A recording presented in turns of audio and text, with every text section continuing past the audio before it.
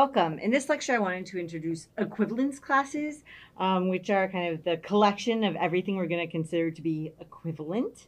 Okay, so here we go. So here's our setup. So suppose that we have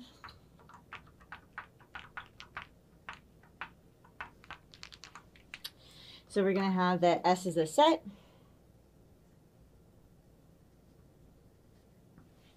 And then we're going to have the tilde is an equivalence relation. On that set S is an equivalence relation.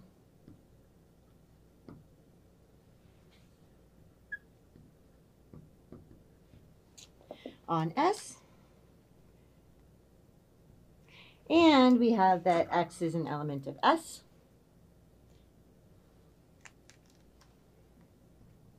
Okay. Then, what are we going to say? So, definition. So, the equivalence class of X. So, the equivalence class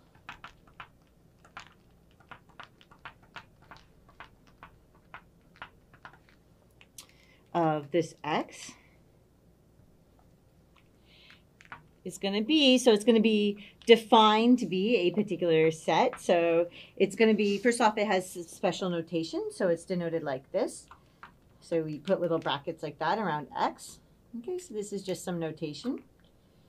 Okay, and it's going to be defined to equal the set of all elements S in S, so that we have that S is equivalent to X in whatever our equivalence relation is. So i.e. it's all the elements of S that are related to X. So i.e. all elements, they're all, I'm going to make this red because we're talking about elements of S. So all elements of S that are related to X, so related to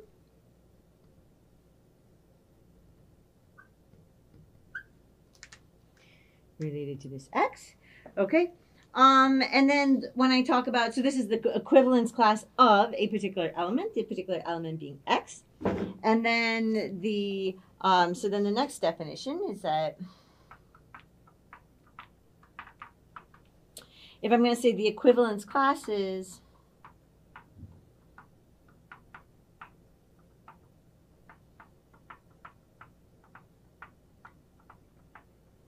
right, of this relation, what do I mean?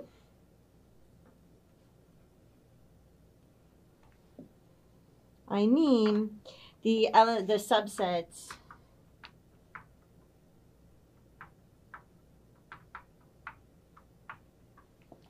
like this of S. So these are subsets of S, right? As this X ranges over all the elements of S.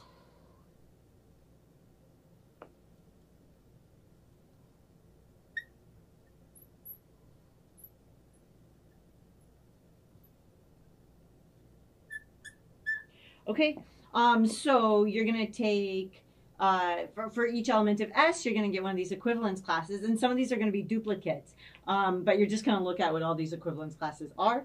And so then what is kind of like a key takeaway or an important way to view this? So important way to view.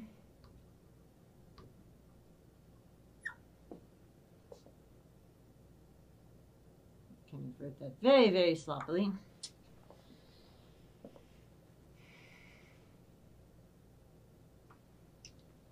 So important way to view. I usually like to write this capital, and I'm going to do this. So some people view equivalence classes. Some people think of all elements in an equivalence class. That's what I meant to say. Some people think of all elements in an equivalence class. So some people did it. Think of all elements in an equivalence class. In an equivalence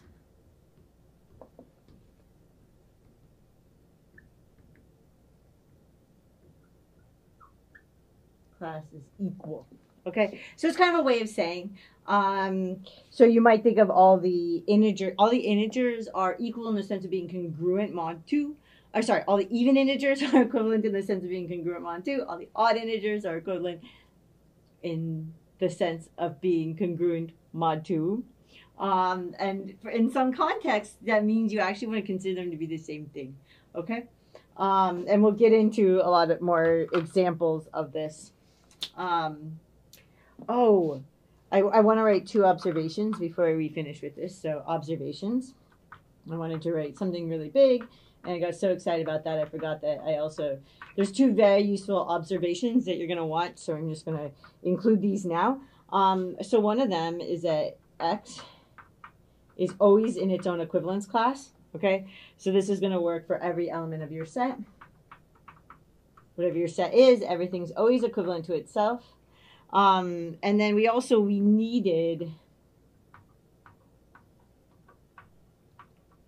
needed our relation to be an equivalence relation. We needed this to be an equivalence relation. I can do this. I can write this.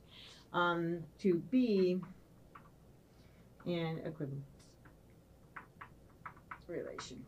Okay, it's not just enough that it's a relation, it actually needs to be an equivalence relation. Okay, so this is kind of just the first bits of what's an equivalence class. It's everything that's related to each other. We kind of stick those together. It's like a family. And then in the next lecture, I'll give you some examples. And then, this is something that it's going to take a little while to get used to, because for most students, it takes a while to get used to this. But I hope this, as a start, makes a little bit of sense. Probably till you play with it, it won't make a lot of sense. But I will see you in the next, play with it, and then I'll see you in the next lecture.